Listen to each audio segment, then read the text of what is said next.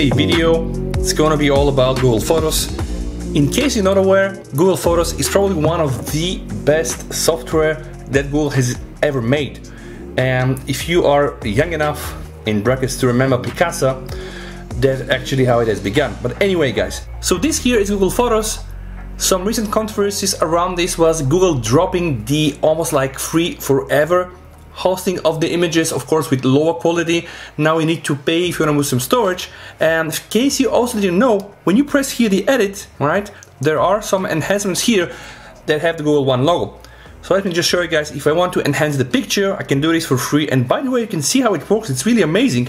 But if I want to use the dynamic preset, I need to unlock this feature and more with the Google One membership. Okay, this makes sense. I mean, of course, we know what Google are doing. They push the pixels. They make one of the best, if not the best camera for smartphone photography. They reinvented smartphone photography. They kept the same sensor in almost all of the pixels after the 3 and etc. right? And of course, Google Photos. What is important for today's video is that they added silently 2 new features. One is to sharpen images, right? And the other is to reduce noise, and they did this for free. So there is a new denoise tool and a new sharpen tool, and this is what I want to test in this video and show how you can access it. So very easy, guys. So if I press edit here and I go scroll to the right to adjust, I can control the brightness, you see, okay, it's for free. But if I want to control the HDR, yeah, I need to unlock it. But what is important for the video, guys, if I keep scrolling, I'm gonna see these 2 new things. And you see they are added now with these yellow bulbs. So if you see the yellow bulb, it is a new thing, okay? Yellow bulb, new feature. So sharpen is the first one, and the second one that we have is the denoise. And this is actually what I wanted to test with you. Now they go from 1 to 0, and this gives actually the users some control over really how much you can apply the feature.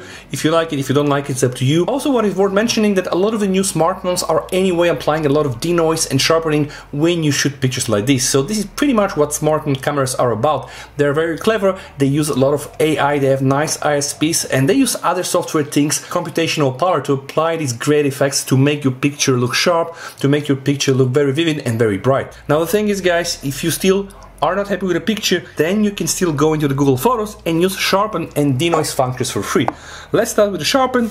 Now 0, okay, then you can apparently go and see it becomes more and more sharp. You can go up to 100, okay. I probably can show this to the camera, alright, so this is here 0. Okay, and this is here 100, okay? To try to illustrate it in the best way, I'm gonna zoom the picture a bit so you can see the magic behind, okay? So this here is right now at 100%. I'm gonna zoom the boy riding the bike, and you can see it's a bit blurry. And I'm gonna start now slowly adjusting here the slider. You can just see, when I go to 100, we have really a crisp picture, okay? This one I can save, all right?